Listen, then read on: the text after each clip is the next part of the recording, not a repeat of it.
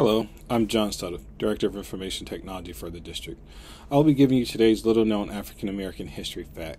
Today's fact is about Hazel Johnson. For more than 30 years, Hazel Johnson worked to clean up her corner of Chicago's southeast side.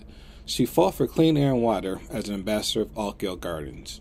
Her relentless advocacy made her a fixture in local news and a thorn in the side of Chicago's waste industry. Her story has been told in profiles and books and kept alive amongst her peers in the struggle for environmental justice. In 2016, City of Chicago officials, neighbors, friends, family, and the Metropolitan Water Reclamation District of Greater Chicago staff joined the People for Community Recovery to salute Hazel, an environmental justice leader who brought reform to her Oakdale Gardens community. A portion of 130th Street near Ellis Avenue was renamed Hazel Johnson E.G. Way in honor of the PCR founder who stood for peace and health for the environment and humankind.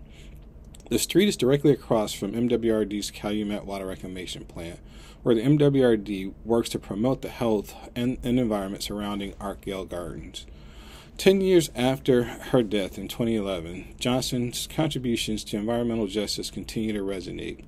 At a time when the movement has reached new heights around the country and in the White House. She is truly the mother of environmental justice movement.